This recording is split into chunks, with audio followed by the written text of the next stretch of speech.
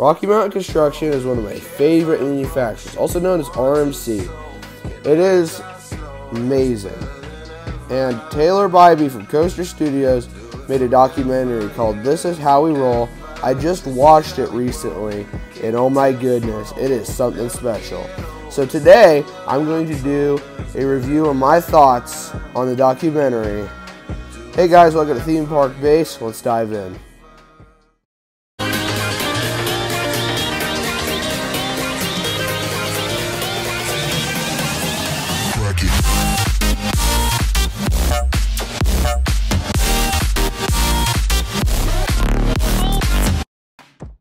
Let's first just talk about how detailed this documentary is.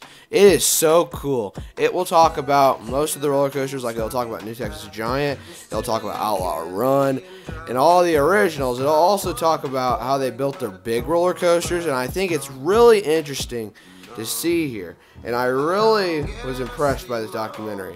I had high expectations going in, and those expectations got blown. And I really enjoyed this documentary. And I really like how Taylor Bybee asked Fred Grubb and Alan Schulke and all those amazing people from RMC all sorts of questions on how they grew up and stuff. I thought that was very interesting.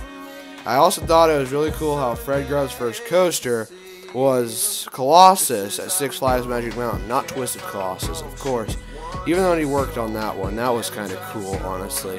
And I really thought it was really cool how, like, they have done some crazy stuff in their lives too, and I really was interested into this. So yeah, I paid $15 on Vimeo. If you want to go watch it, just go and do it. You will not regret it. It's the best $15 you will ever spend, I guarantee it, unless you're getting a cheeseburger at McDonald's or something. I don't know, but anyway, this is Brady Theme Park Base signing off for today. And thank you all for watching, and I hope you enjoyed this amazing video, and I will see you all next time.